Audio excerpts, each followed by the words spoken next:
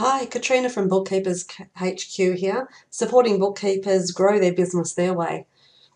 Let's have a look inside Xero Practice Manager and some recurring jobs and wanting to edit the job template, as does happen from time to time. So I've set up a recurring job here for my client using a bookkeeping name and a template, BK for bookkeeping client number 24, as that's their name. It's repeating every month, and the next date is the 28th of February 2017.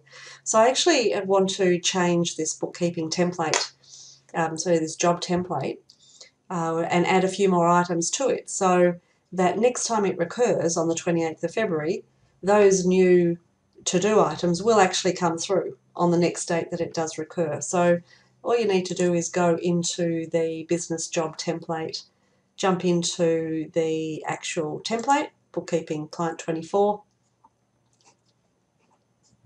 hop into the task and enter some extra to-do items in there. Just add those in. So you can see they're now in there. You may want to delete things, edit things, reorder things, etc. So I'm going to save that job template. So now next time this job is recurred, 28th of February, it will have those new to-do items included on that job template.